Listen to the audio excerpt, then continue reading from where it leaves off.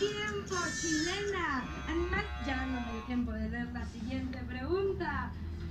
The last 24 hours, the biggest change in cryptocurrency was breaking the stake. But the thing to be aware with is on the Poloniex exchange, versus Bitcoin, that was trading between Ethereum and Bitcoin. Okay, BitConnect is a fucking Ponzi. It is going to collapse one day, most likely, and it's pretty bad. Endorse it on an industry-leading website is very worrying indeed. To chicken ratio, and then I think for me, the Zax sauce is way too salty. Chick-fil-A or Bojangles? Chick-fil-A. Chick-fil-A. It's like a sit-down restaurant that is fast food. I think it's the best airport restaurant. What do you think of that? I agree. I agree with you. You went from Texas to LA, so I think that you can chime in on this one. Whataburger or time for sauce? Cowboys receiver Cole Beasley, too much sauce when he dances. Gucci, we're on this sauce, which happens to be Blair's Megadeth sauce with liquid rage.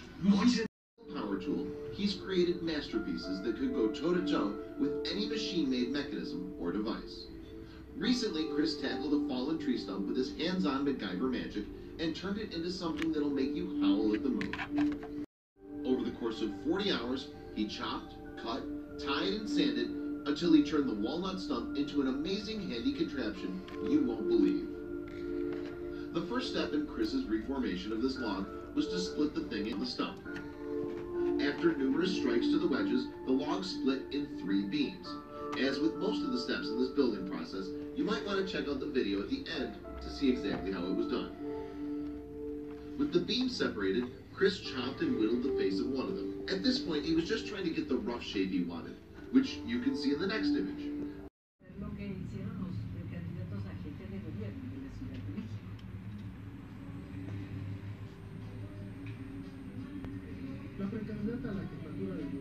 Diálogos en confianza, lunes a viernes 9 horas. Primer movimiento.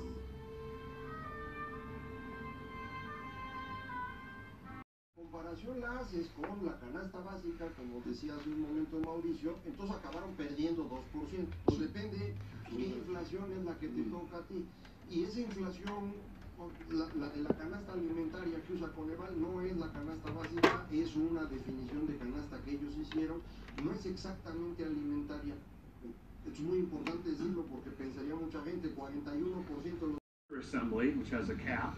So this is basically a self-contained extrusion unit, right? This will fit, I think it's right about here.